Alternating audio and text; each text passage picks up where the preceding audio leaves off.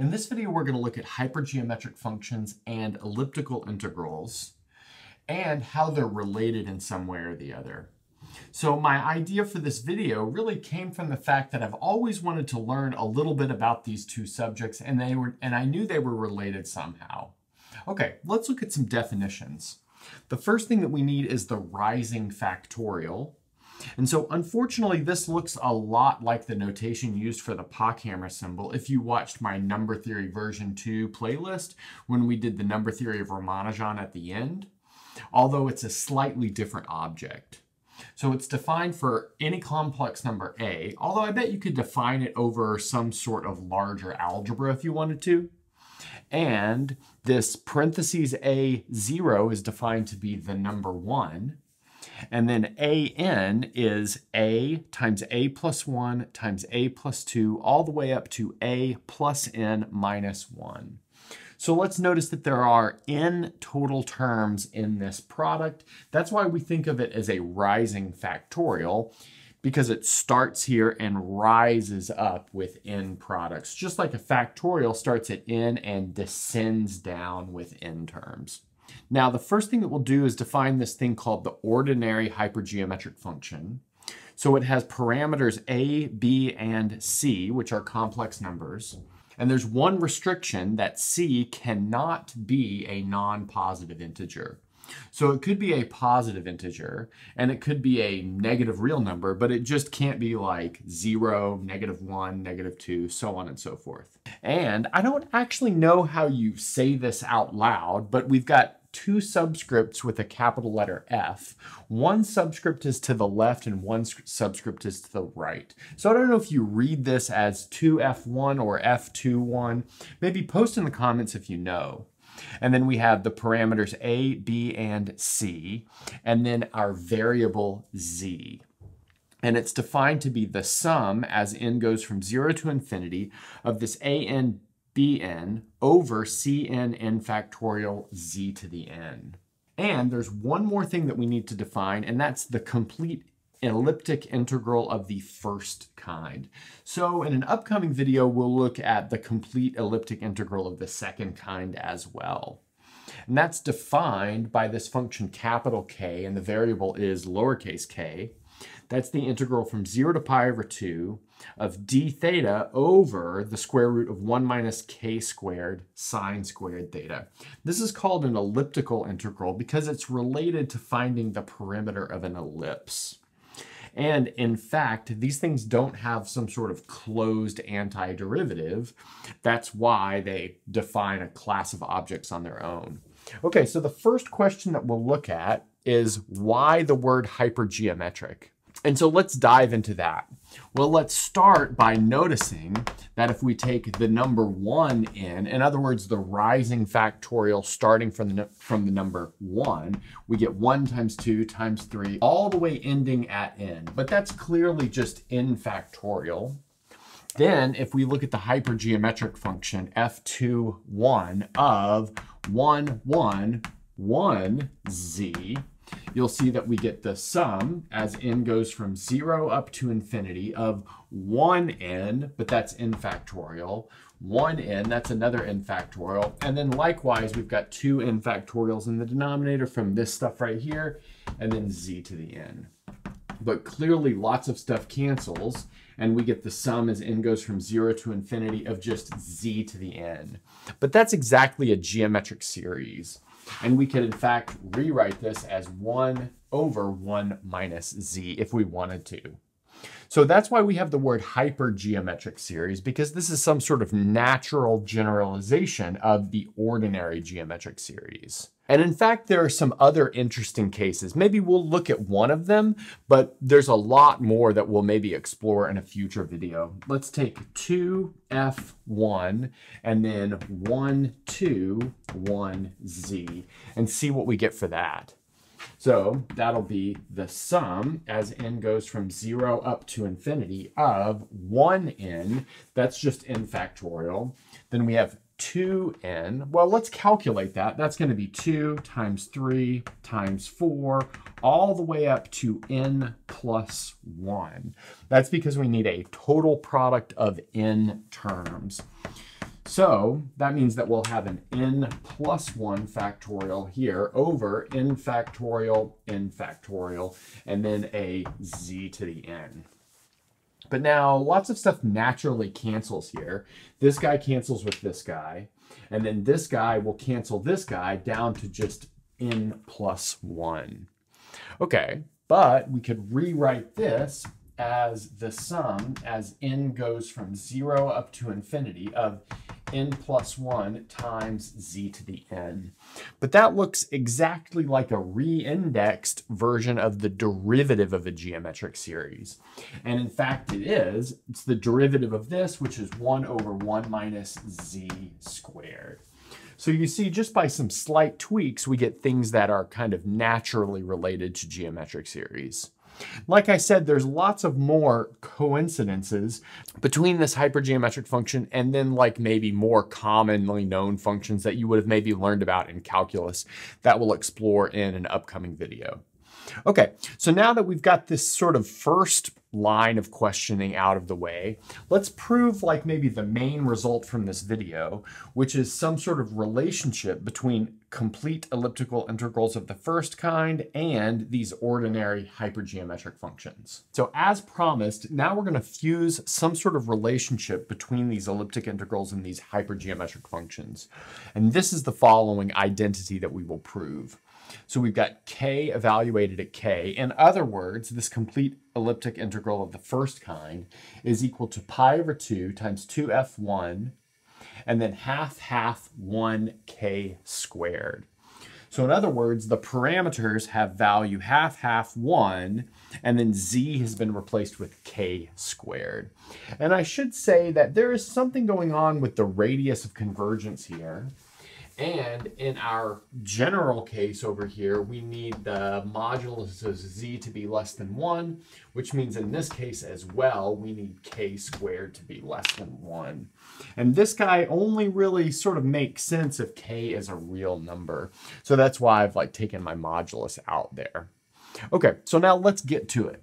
So we'll use our definition of this elliptic integral of the first kind. So that's going to be equal to the integral from 0 to pi halves, and then we have d theta over the square root of 1 minus k squared times sine squared theta, like that. But now I'm going to take that square root and rewrite it as a binomial. And that's going to motivate some sort of expansion via binomial series expansion. So this is going to be 1 minus k times sine theta, quantity squared, to the negative half. And then we have d theta. So now we're expanding this using the binomial formula. So that's going to give us the sum as n goes from 0 up to infinity. And then I have minus 1 to the n because I have a minus sign built in there. I have k to the 2n because I have k squared to the n power. And then I have a binomial coefficient, which is minus half choose n. And those are all of the constants. The rest of everything else will be inside of the integral. And I've kind of quietly changed the order of integration and summation here, but we're allowed to do that in this case. So what's left over is the integral from 0 to pi halves of sine to the 2n theta d theta. So we've got something like that that's happening. Okay, so now let's expand this using the definition of a binomial coefficient. So what's that? Well, we have a descending product starting at minus 1/2 and then containing n total terms. So that'll be minus 1/2. The next one will be minus 3/2.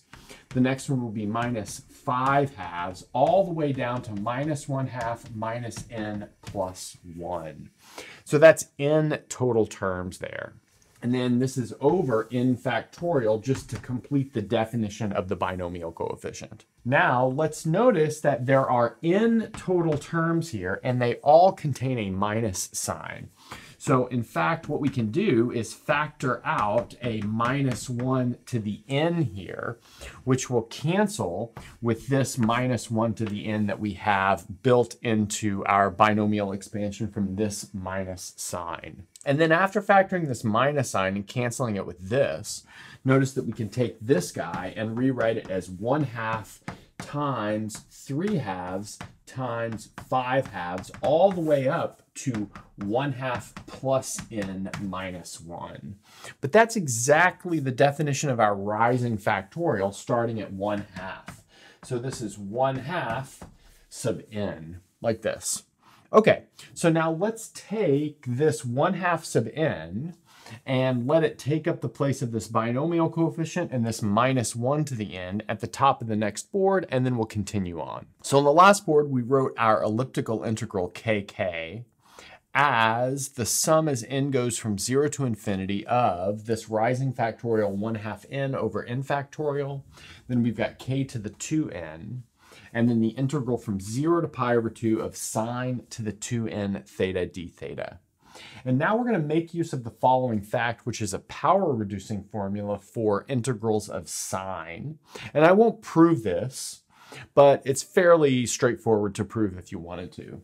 So this is the integral from 0 to pi over 2 of sine to the m theta d theta equals m minus 1 over m. The integral from 0 to pi over 2 sine m minus, that should be 2 theta d theta.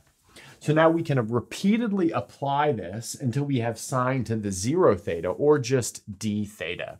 So let's see. Maybe I'll put this equals ... after repeated applications of this green box formula, which is in yellow chalk. We'll have the integral from, the sum as n goes from 0 to infinity, this rising factorial over n factorial, k to the 2n, and then we'll have 2n minus 1 times 2n minus 3 will be the next one, times 2n minus 5 will be the next one, all the way down to 3 times 2 times 1. But that's known as a double factorial because we're skipping one each time. So that'll be 2n minus 1 double factorial over 2n double factorial, because again, we'll have 2n times 2n minus 2 all the way down to the bottom. Then the integral from 0 to pi over 2 of just d theta, but that just gives us this pi over 2, like that.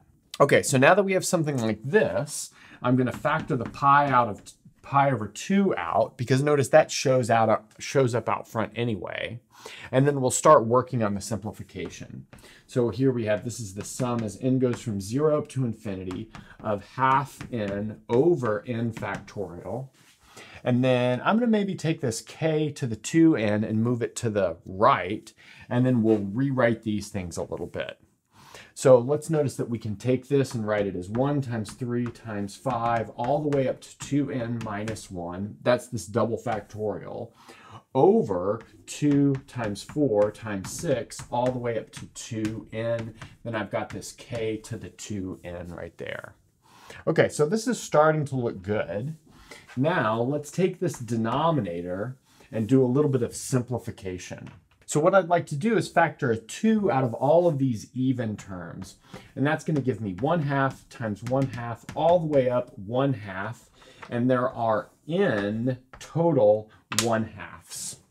And then what's left over will be 1 times 2 all the way up to n. But that's like well known as n factorial. And now we can take these n 1/2s and combine them with these numbers up here. So let's maybe say that we're doing that.